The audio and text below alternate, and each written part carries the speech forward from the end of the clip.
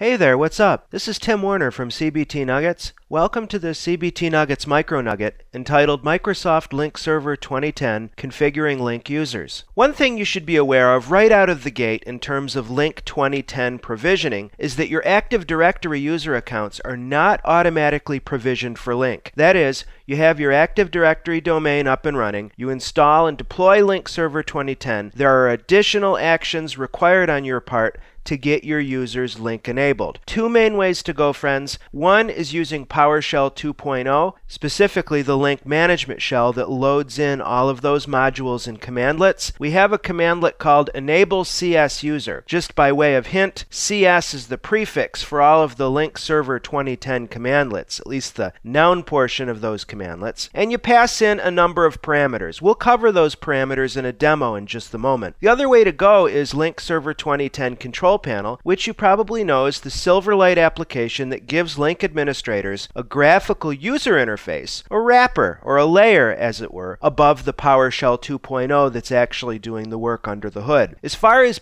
provisioning users en masse or in a batch way, you can do that through Control Panel. However, PowerShell is intended for these kinds of batch, large-scale operations. You can look online. There's lots of folks in the Lync community who have built PS1 PowerShell scripts that enable you to, say, feed in a CSV file of your Active Directory users and then provision all those users for Lync in one fell swoop. Two quick planning questions that you need to answer before you create your Lync users are addressing. In Voice over IP, we have the Session Initiation Protocol, or SIP. These addresses resemble email addresses. In best case scenario, you want those to match just for convenience on the admin backend side as well as the user experience side on the front. Secondly, what are you going to do as far as a telephone number is concerned? Are you using internal extensions? This is often the case when you're migrating from a traditional PBX telephony infrastructure. Are you going to provision DIDs, direct inward dials? That's the equivalent of a public IP address. A user can dial anywhere in the world, receive a call, conceivably, from anywhere in the world via their DID. The big thing here is that we want to make sure our telephone URIs are E.164 compliant. That is a ITU standard that defines how telephone numbers are formatted. Enough blabbing on the whiteboard. Let's jump into the demo and I'll show you how this stuff works. In this demonstration, I'm going to show you how to configure an Active Directory user account for Lync by using the Lync Server control panel. In the full training I give for CBT Nuggets, you'll learn more about PowerShell and doing these same actions using the PowerShell, but in the interest of time here, I'm going to focus on the graphical interface. The first thing I want to show you, by the way, I'm on a Windows Server 2008 R2 member server named MicroNugget, and it's my front-end server for Lync. I've made a remote connection to my domain controller, DC Nugget, and I'm showing you here a user account I've created called James Conrad. Of course, James is my friend as well as my CBT Nuggets fellow trainer. I don't think he'd mind my using him as a representative example. And we're going to enable this guy, James, for Lync. Unfortunately, we don't have shell integration yet. Maybe in Lync Server 2013. We can't Lync enable from any other tool other than a Lync management tool. So here we are in the control panel. I talk about the major Lync components at admin and client side tools in another MicroNugget.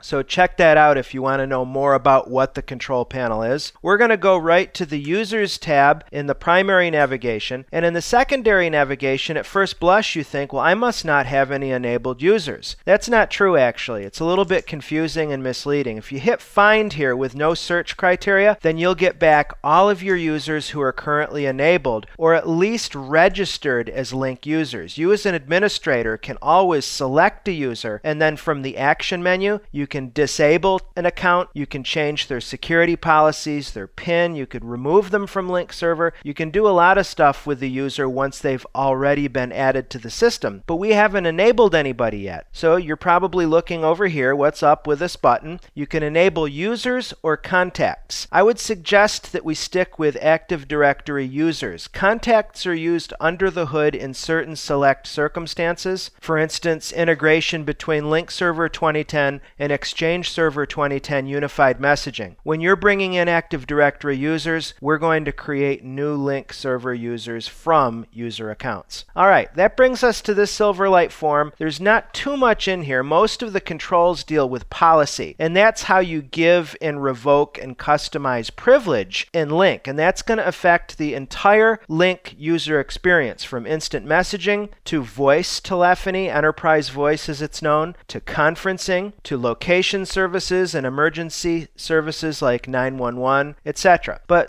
first things first, we have to bring in one or more users. You see this users field is empty. The little asterisk means it's a required field. Let's click add, and we'll tap into Active Directory by typing some or all of that user's name. I believe I used J. Conrad as his user account identity in Active Directory. I sure did. So let me select that name and click OK. Now you can keep adding and do multiple selections if you want to enable multiple users. That's a nice convenience for larger shops. You have to assign your Lync users to a specific front-end pool. Again, I recorded a separate MicroNugget on describing the different server roles, so you'll know what a front-end pool is after you check that out. On my system, I have one. Larger environments, you may have multiple. You'll want to choose the pool that's nearest to your user, where your user spends his or her days most of the time. Next, we generate the user's SIP URI. SIP is the signaling protocol that's used with this product. Actually, it's used with VoIP, voice over IP telephony anyway. URI is going to be a unique identifier. And there's lots of flexibility here. You can use their email address if they have one configured. We can use their UPN. You can use a custom format. I don't know if you remember, but in the previous box, when I found J. Conrad, his UPN, and this is something you've familiar with if you've used Kerberos, is going to be their SAM account name, J. Conrad, at the domain name. That's a whole planning issue into itself. Ideally, you want your SIP URI to match your user's email address. That doesn't always happen, but that's the best case scenario. I'm going to choose UPN for my option. For telephony, by default, the user is only able to do Lync calls, PC to PC peer calls. If you have enterprise voice deployed, which I do, that gives the user the ability to hit the public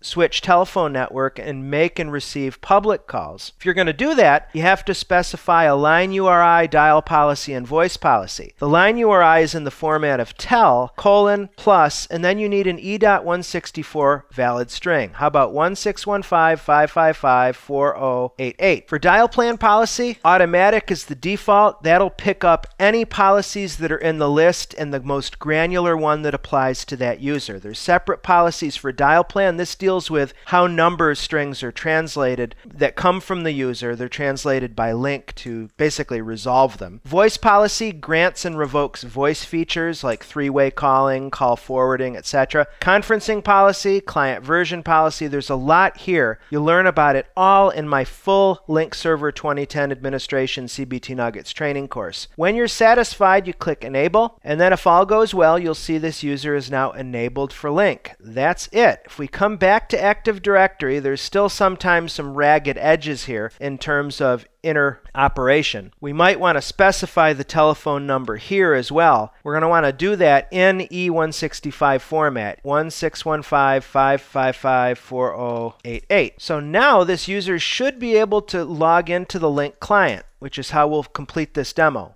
I'll bring up the Lync client. I'm logged in as Susan. I'm going to open the action menu and sign out. Now I'm going to log in as J. Conrad at nuggetlab.com. My status, I'm going to say I'm busy because I'm getting used to this stuff, and we'll try to sign in. Prompts for a password. I'm going to cache the password because this is going to be my main computer. Put in that password, and here we go. There's no picture yet. There's some customization that we'll want to do. You can add your activity up here just like you're leaving a Facebook status update. That gets shared with your contacts, and you can see, again, under the My Activities, the feed of your contacts, and as they change this status, you can see that. Little social networking built into Lync as well. I hope that this has been informative for you, and I'd like to thank you for viewing.